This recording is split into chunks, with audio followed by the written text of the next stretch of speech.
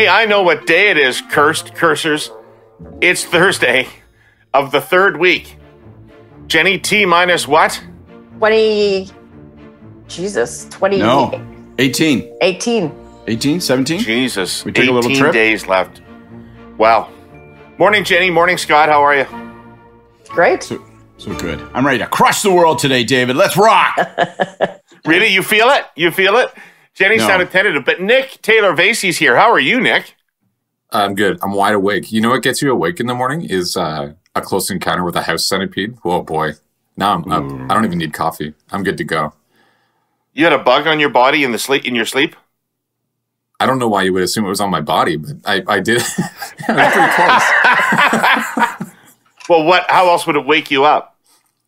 It didn't wake me up. I was. I was watching TV. It was that big. I'm just saying, you see these things in your space, and you say, "Get out of my space." That's all. So I'm up. All right. And you were wired. And yesterday, big day on the campaign trail. Tell us about it, Nick. Jesus, big day. Yeah, lots happened. I should start by saying that you guys on the podcast yesterday were talking about how you hate platform days, and I think now I do too. I forgot that lockups are actually as stressful for journalists as you were locked down and you were locked up and embargoed. How was that? Well, it was boring and with a deadline at the end. So I mean, it's an interesting document and fun to talk about with people, but I couldn't even take my mask off. But yeah, it was a big day. Obviously, lots of commentary on what Trudeau's promising, which is a lot of spending, a lot of revenue too that he's going to raise, but not nearly as much as he's hoping to spend. And now tonight is debate night, so we're right in the middle of it. Awesome. And what's your take on the platform? My take on the platform is that, David, I'm a journalist. I don't get opinions. Oh, really? I noticed that in the Politico playbook that there's no opinions. There's no attitude to that document at all. Yeah, right. No, I mean, hey, they were talking about having a nice big idea, or at least there was this reporting that the party was still looking for this big thing, and I know you guys talked a bit about that yesterday, and I don't know that there was a big new thing, but when you add up all the things they already announced and put in this document, maybe it's not big and new, but it's big. It's a big thing, a big document to put out there for people, and maybe not too many contrasts to the conservative document. I mean, there are policy differences, but as you guys have talked about, the contrast between O'Toole and Trudeau is perhaps narrowing. Yeah, maybe you disagree, right. though. No, I don't, actually. I don't. I mean, there's some wedges in that document. We'll get into them, but not on balance. So, hey, today, anything other than debate prep for everybody? This is the TVA French debate? The only thing... Yeah, the only thing before the TVA debate is Jagmeet Singh is going to a couple of parks in Montreal, and he's going to serve up poutine. So he's taking a break from, I guess, this intense debate prep to go give Punjabi poutine to his potential constituents in that city, and he's somewhat. I wonder how Trudeau has lied about poutine. How has Trudeau lied about poutine? Because that's got to come up today. Yeah, he can't deliver on poutine. He says he's going to pour gravy, but he never pours the gravy. He just serves up dry poutine, cheese curds with fries. You can't count. Isn't that the most cliche thing in the world? Like poutine. I'm going to Montreal and I go serve poutine. Isn't it like, what's he going to show up like on a Bombardier Skidoo and wear like a beaver skin hat or something? Like, I mean, it's kind of like it's a bit. It's pretty cliche, isn't it? Do a photo op with Bonhomme. Mm-hmm. You guys are so cynical. We are, but no more cynical than the NDP campaign. I'll tell you that. Okay. Nick, thanks a lot for dropping by. We'll see you tomorrow to talk about the debate. Yeah, sure thing. See you guys. Bye. Everybody should check out the Political playbook's out? Yeah, it's out. It's out. All right. Check it out. All right. See you guys. Thanks, brother. Bye. Okay, how should we start off today, Frankie? Yeah. Yeah, and after Frank, I have a question for you about polling, David, based on another pollster. Great. So I hope that's your thinking cap you got on. Yeah. Because I'm looking for some brain. 4-day roll-up. Sunday, Monday, Tuesday, Wednesday night. 1,350 cases. 36 conservative. 30 liberal. 19 NDP. 4 Green. 6 People's Party. 5 Bloc Québécois. No The change. 3-day roll is effectively no different. Ontario tied. Okay. So let's talk about the platform yesterday. Oh, so you got a question about polling? I just Go got ahead. a question. Yeah. Our friend Greg Lyle, who I think we both think is a really good pollster, really, really good pollster, also came out with a huge poll last night. And one of the things that he found that he profiled and thought was interesting is that he said he sees time for a change as a sentiment rising substantially. And he sees that, and we've talked about this indirectly. I think Jenny's talked about it directly a couple times, but Trudeau and the leadership of Trudeau as a factor in this campaign. And he says that his leadership attributes are melting, and that time for a change now is approaching 2015 levels and it's exceeding 2019 levels. I don't feel that out there, but you know, when you have a lackluster, Are you out there, campaign, Scott? Are you David, fucking out there? You're David, not out there. You live in a bubble. You're wrong. You live I'm like in a groundskeeper. I'm out there, man. I am. No, out you there. are. I'm You walking. are. You are very bubble-like, Scott. I'm not. No way, man. The one also thing I just Super. that tread poll, on my shoe. I'm out there.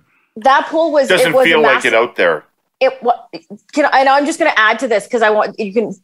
So one of the other factors in that poll that I saw was he had a question of people that definitely plan to vote and if they're how aware they are of the election, and of the sample, 40% of people who are definitely planning on voting have seen nothing about the election. They know it's on and that's it. And 19% of people, somewhat, as in they have seen one thing in the election, but otherwise haven't been paying attention. So I'm not sure how that factors in well, David. So go. Can I just be? Well, that would be the thing I specifically want to know. I can't help it, David. I want to know this. Like, is there actual sentiment for time for a change rising as a mood in the country? Or is it that if you do 2.5 weeks of a kind of lackluster, ain't got a sharp reason for calling it, does that start to weigh down on your leadership numbers? And you know what I mean? Are we looking at a cause or an effect is what I'm asking. Well, I don't even know where to start. I would say on Jenny's point that anybody that's been watching my Through the Looking Glass series would have already known what Greg found in his survey, which is that people are really not following this terribly closely and don't see a lot of importance in it. Don't see a lot of reason to follow it that closely. There's not a huge sense of consequence about it. Jenny, I don't think those people are going to suddenly get super informed. I don't believe this Labor Day shtick about all of a sudden people are going to take out their textbooks and start studying platforms and following the nightly news. But David, is that not like if you're in the Liberal campaign, does that not give you some hope? Like if you're going to have a bad shit the bed kind of 2 weeks, it's better to do it when essentially 60% of the electorate that plan on voting are not paying attention at all. Yeah, for sure, Jenny. And yes, there's hope because 2.5 weeks ago, 3 weeks ago, people knew zero about Aaron O'Toole. And now maybe they know 2 things and they've improved their impression of him. They hear one thing and it's a negative thing. That's now one of only the 3 things they know about him, and one of them's negative. I mean, like, there's a lot of room to shift his position, to shift his positioning. So yes, absolutely. Scott, it's got to be it's got to be the campaign that's driving up the time for a change numbers, because there's nothing exogenous to the campaign that would be moving that number, in my view, over this period of time that Greg has been polling. But nonetheless, it remains the case that when the time for a change numbers are high, Jenny, you know this, if you got 2 weeks left and the country's mood is time for a change, are you better off to convince them that you're better than you thought and therefore it shouldn't change? Or are you better off to convince them that your opponent is unacceptable and therefore they shouldn't change? Well, the second. You need to scare. Of course, absolutely. Of course, the second. Anyways, well, I guess we'll see. Time for some hurly-burly real talk. Most of you would go into extreme election watch meltdown if you suddenly had no access to a cell phone and data. I know I would. But it's equally real that for many young Canadians transitioning out of foster care, owning a cell phone is just an impossibility. Precisely why our presenting sponsor TELUS created Mobility for Good, a groundbreaking program that offers over 20,000 vulnerable young adults a free smartphone and data plan. Nothing less than a lifeline as they transition to independence, helping them stay connected to family, access resources they need for school, work, and to just survive. This is Samita's story. As a young child living in India, her mother died. Her family moved to Canada shortly afterward, and Samita was taken into foster care because of instability in the home. By the age of 16, she'd been cycled through 7 homes and 3 high schools. By 18, the fear of somehow surviving and living an independent life was overwhelming. But Samita took courage from her literary heroes, made education her priority, and found support from TELUS and Mobility for Good. That gave her the phone she needed and access to data for the first time. She could check her email and university courses on the go. And she reconnected with her brother, separated from Samita since her early teens. The result? A 4-year philosophy and business degree at McMaster and the McCall-McBain Scholarship, funding her current studies abroad. Samita's is just one of so many inspiring stories, and TELUS is committed to providing services to our most vulnerable residents. TELUS believes we must work urgently and collaboratively to ensure that 100% of Canadians and Indigenous peoples living in Canada, including Canadians like Samita, can get access to reliable, high-speed broadband networks and connectivity by 2025. You can learn more at telus.com/connectingcanada. So, Jenni, why don't you lead us off on the platform in this context? What did you see there that you thought? Well, it was definitely, listen, it's a Hail Mary, like what I said in the playbook today. It's a $78 billion Hail Mary, a lot of recycled promises from the past, a lot of the buzzwords that Trudeau likes to talk about: climate, energy, green energy, the jobs of tomorrow, today, that kind of bullshit stuff.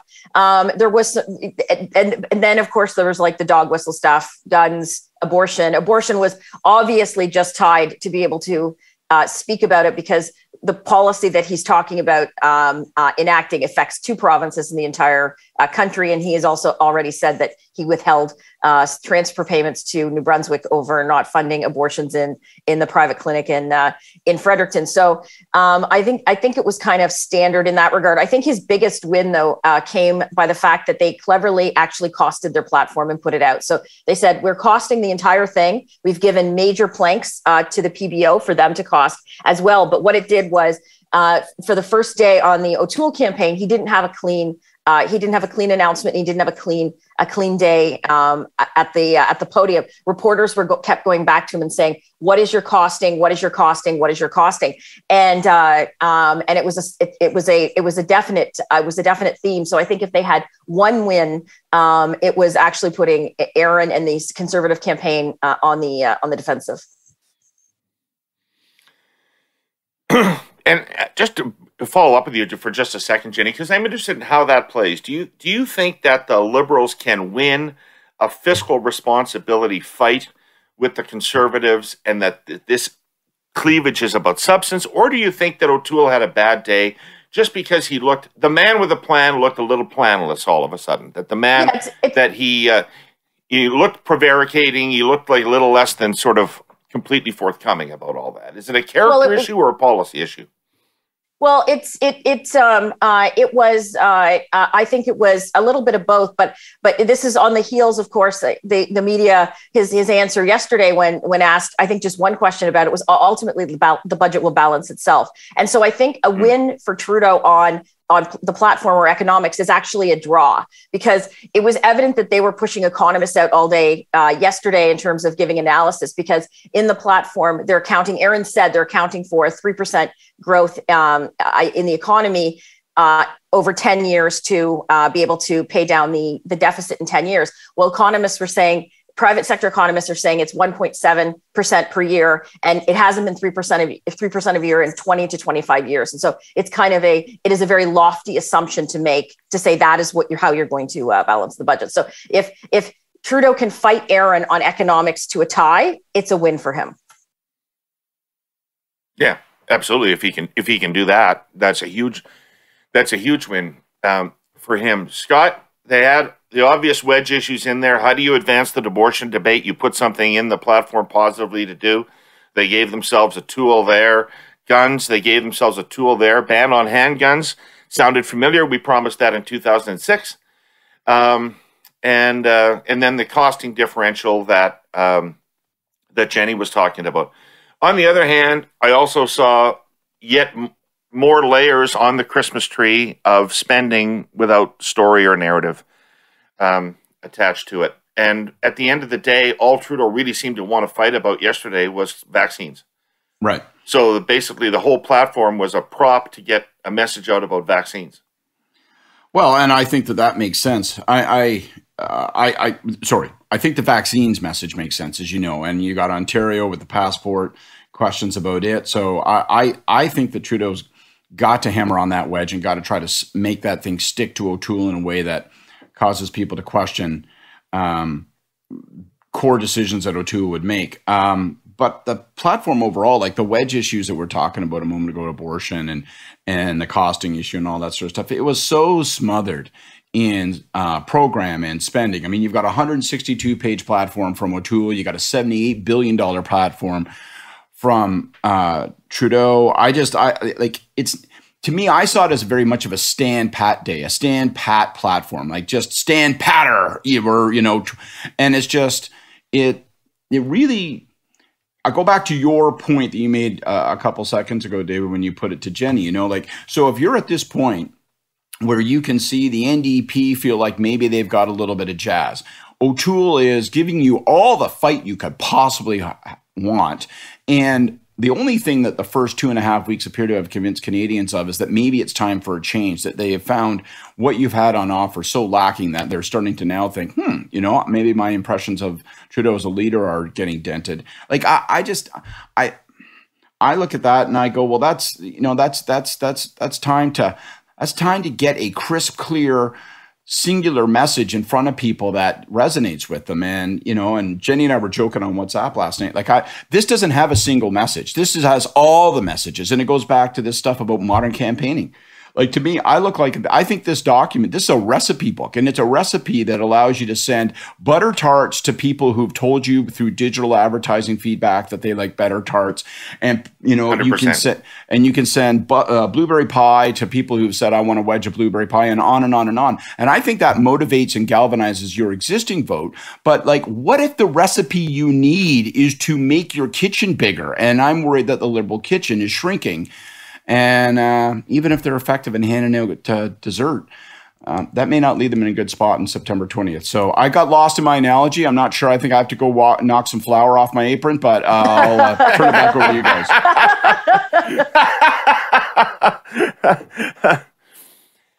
So, Jenni, what do you expect to see out of the Liberals from the rest of this campaign?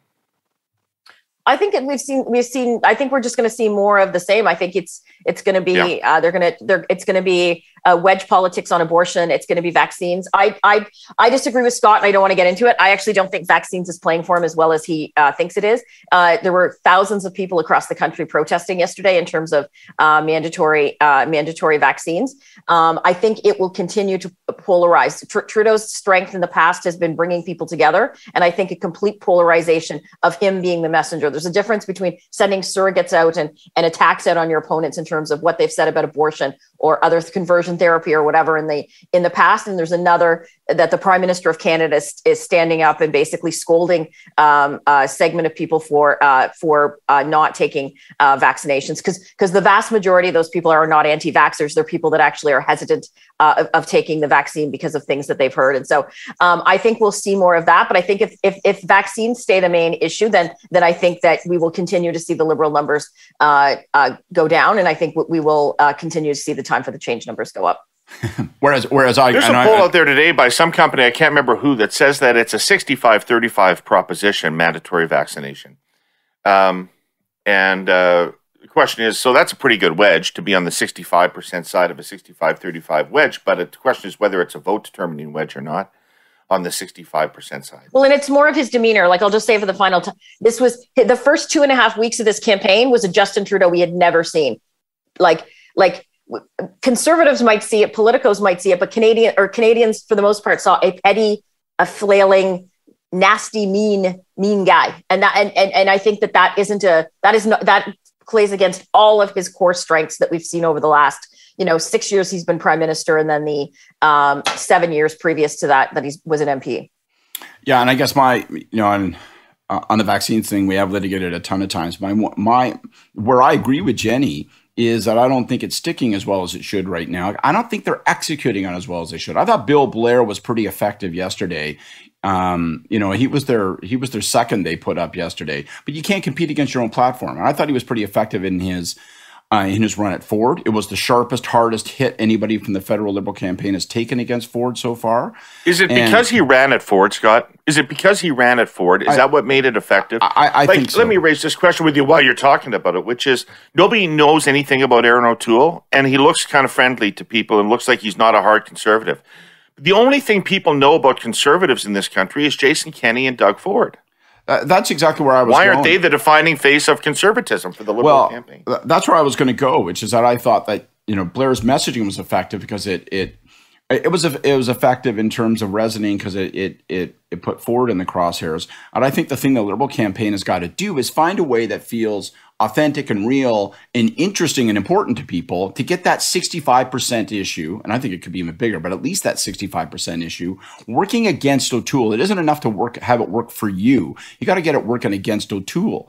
So you got to invest in Ford and Kenney now and then migrate that to O'Toole somehow. But if O'Toole's allowed to talk about puppies and you're off yelling at Ford, that doesn't complete the logic train. You got to complete that logic train and make it a problem for O'Toole. Right now, that hasn't happened. Back in the good old days, Jenny, one of those ads you complained about in 2004, in a similar circumstance, we put Harper in an ad because nobody knew anything about Stephen Harper. We put Harper in an ad with Mulroney and Harris on financial records and deficits. I remember it very, very well. Right. So you don't know anything about this guy, but he's probably like these other two guys who you do know. Well, it's kind of a standard tactic, right?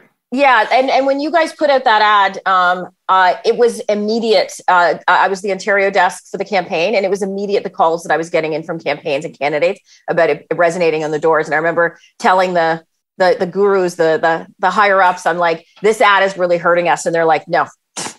Jenny, just go back and do your Ontario desk thing.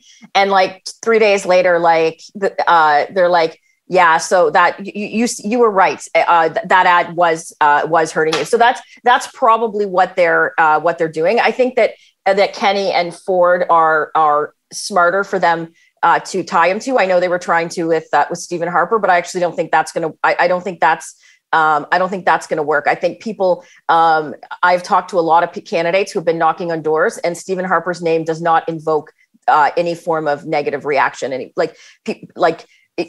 as you said, 2015 was a change election, but people, for the most part, if they voted for us at any point, they look fondly for Stephen Harper. So I think that's probably why they've transitioned into more of the Ford, and maybe we'll see Kenney because Stephen Harper's not the boogeyman they were trying to make him out to be.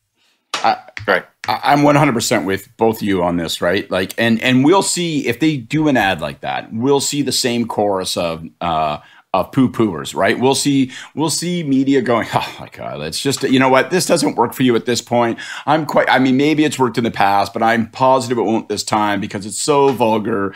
It's so simplistic. It's like, yeah, okay, fine. You know what else? Roger Corman movies are vulgar and simplistic, but they're awesome and they work, right? And it's time to go a little Roger Corman on O'Toole's ass as far as I'm concerned. So our sponsor, CN, is sort of fixated on safety. The company spends billions on safety. It's the prime directive for CN employees. You can understand why. Trains are juggernauts on steel wheels. Once they're rolling, it takes them a while to stop. Extremely hot weather puts extra stress on a train. So does extreme cold. Trains sometimes haul hazardous goods. You get the picture. So CN operates with an extremely thick safety handbook. In recent years, CN experts have provided thousands of community first responders with critical training on dangerous goods. CN's safety staff carry out methodical risk assessments along its main corridors. They've developed technology to minutely examine tracks and trains themselves for faults before faults become accidents. CN's aerial drones inspect bridges between inspections by human inspectors. Detectors scan passing trains for overheated bearings or steel wheels. Sensors underneath trains constantly scan rails. There's even ground-penetrating radar to inspect conditions under the railroad ties. The company has a comprehensive cold weather plan, including technology to improve braking along the entire length of the train and another plan for extremely hot weather. The full range of safety technology is way too extensive to catalog here, but suffice it to say CN is relentless at minimizing risk. We like to say that's the CN way. And as you know, I've said it here before, please don't race a train to the crossing. Trains always appear to be moving more slowly than they really are. It's not a bet you want to make. Hey, let's not let the events of tonight go by without a little pre-advanced speculation. The TVA debate in Quebec, for those of you who are listening in English, which I presume is a majority of our listeners, TVA is the leading network in the province of Quebec, private sector network. It's hosting a televised debate between the leaders tonight. And, you know, we don't talk much about Quebec on this show because we're not experts in Quebec politics particularly, but I know that these debates often have a lot of influence, and influence that kind of escapes the attention of English Canada for a while. Certainly, you know, in 1984, if I can go back that bloody far, when everybody thinks Mulroney turned the election in the English debate, which was helpful to him. But the election really turned in the French debate a few nights before, not because there was anything so consequential as the exchange that happened in the English debate, but because Quebecers looked at the field and said, well, one of these guys is a Quebecer, and that's Mulroney. And the other guy, the Liberal leader, is an Anglo from Toronto who speaks Parisian French. So, you know, there's a lot at stake tonight because the Liberals are reasonably in good shape, but their French support is always soft. Conservatives look like they may have some momentum in Quebec. The Bloc are flopping around without a particular reason for existing right now. The NDP are not really anywhere. I think it's interesting. I think tonight could be quite consequential. Any thoughts? Yeah, I think it's interesting. I think it will be. As you said, debates matter more, I think, electorally in Quebec than they ever do in English Canada. I think the first French debate was somewhat of a turning point for the campaign in 2019. And just from a kind of leader's perspective, Trudeau's heading into his first debate. French is his. If it's not his mother tongue, he was one of those kids that literally grew up speaking both languages from the time he started to talk. Blanchette, of course, is a francophone and sings going into his second debate. So this is a butterflies and nerves for the Conservative campaign. There's, you know, Aaron's going into his first leaders debate in his second language, and he speaks French. I talked to, you know, francophone friends or bilingual friends, and they're like, his French has improved tremendously even since he's been elected leader. But it's a lot different having a one-on-one conversation or answering questions at the podium that you've gotten from a reporter, when you've got people that are like speaking back and forth and talking faster than they normally would talk, sure, or talking slang. You know how we say things that others wouldn't. When you're talking slang in a debate, and if you're an Anglo, you may not pick up on all of those nuances. Yeah, the Francos will do that deliberately to you, right? Yes, yeah. And so I think that's going to be interesting to see how the other parties, if there's going to be any pile on Aaron on this. Agree with all that real strongly. I like it when you said that we're not experts in Quebec, particularly, David. Particularly, we. I mean, pretty good. Quebec politics like I follow the Security Council of the UN. That's a little bit of a shout out to my Mark Carney interview there. I remember in 2004, after 21 years of being in, or 11 years or whatever it had been at that point, being in elected high office. Being regarded roundly as fluently bilingual, bicultural, had lived and worked in Montreal his entire adult life. Paul Martin was reviewed after the first French debate as, holy smokes, who's this guy? He's not a Franco. He doesn't speak French. And it just goes to show you that this debate places a different test on leaders when it comes to their language skills and so forth. And so I'm in complete agreement with you guys. And I actually think the mission at this point might be for Trudeau to just make certain that if the Conservatives have anything going on in Quebec, tonight's the night to stall it. And I literally was thinking the same thing as you guys. I'd speak an idiom the whole time. I would just go back and forth with Blanchette, try to make it a two-man argument, and just speak an idiom the whole evening so that he's left trying to, get his footing, all that. Don't let Singh and his appeal break through the language barrier. Don't let O'Toole participate as though he's a fully conversant option, and just try to put those guys in the corner. And that even if all it does is solidify your Anglophone, allophone vote and get you back to where you wanted to be in that part of the province, that would be a nice fastening of the vote right now, I think, for Trudeau. Yeah. All right. So, we got a suggestion yesterday from one of our listeners that we at some point talk about the tempers of our bosses. And we've run out of time this morning, but we're game to do that. So at some moment when the news is a little slower, could be tomorrow, you never know, we're gonna relax here and tell some war stories about bad days with our boss, riffing off that NDP tour fail of the other day. I think that's fun, and I also want to, if leading up to the next debates, I went through all kind of notes that I kept over the years because I kept notes and wanted to talk about all the fucking shit you guys did to us on the every morning of most debates. I'll have fun reliving that. Modest, right. Yes, those modest victories. We kissed in your poutine. Modest battle victories. Modest battle victories on the way to a crushing war defeat. That's right. So, anybody got a quick curse to wrap up the show? Quick curse. My curse is on the costing of the Tory platform. Get it out there. If it's bad, you might as well get it out there now and be able to explain it. Try to explain the 3% growth, what have you. But it's the costing of the platform is not going to go away. Opposition parties don't get the same. They do not get the same buy that governing parties have in terms of costing of their documents. Yep. My curse is directed at all the pollsters in the country, including yourself, David. We're not permitted to talk about regions because the samples are too insignificant. And I want to know what the fuck is going on in British Columbia. I don't want to be told the sample's too small. I want someone to give me a big fat sample. I want someone to do a deep dive. There's too many contradictions in polls because those samples and the margins of error. And I'm desperate to find out what's really happening out there, because if it's a three-way tie, that's one thing. But if it's a galloping lead for the Conservatives, it's another. And I've even seen that it's a galloping lead for the NDP in one poll. So I don't know what in hell to think. And I think it's important to know what to think about BC. For sure. A lot of seats at stake there. But one thing you're not seeing any polls show is the Liberal lead in British Columbia. There's a dispute about how strong the NDP are, but there's no dispute that the Liberals have lost their positioning there. And you don't think if you have a really big sample size that magic option will be produced? It will be like, find my more God, Liberals. We've been missing it.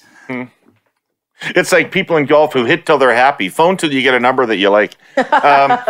Exactly. My kiss is just about the NDP campaign, which I think is really fucking amazing. It is the KISS campaign. Keep it simple, stupid. They don't say anything complicated. They don't try to explain anything. They don't have a policy detail about anything. They don't make a detailed critique of the Liberals in any way. They have one line, and they repeat it over and over again. Trudeau's a liar. He won't do what he said. He's always lied. He'll always lie. That's all they say. That's all Singh says. That's all their ads say, and they say it every day. And I'm just going to be interested to see if they can keep that up for the whole campaign and how that works for them. But it is single-minded and it is dumbed down in a big way. I'm with you. I'm scared of it. Those guys are creeping around behind us, and then we're in steel-toe boots. So watch out. Watch out. All right. I want to thank you all for listening, everybody. Again, we'll be back tomorrow, of course. I want to thank our presenting sponsor, TELUS, and our sponsor, CN Rail. I want to thank Frank Graves and EKOS for their polling data, Nick Taylor-Vasey and POLITICO for their support. And we'll see you tomorrow. Bye, Scott. Bye, Jenny. Have a great day. See you on WhatsApp. Bye, guys.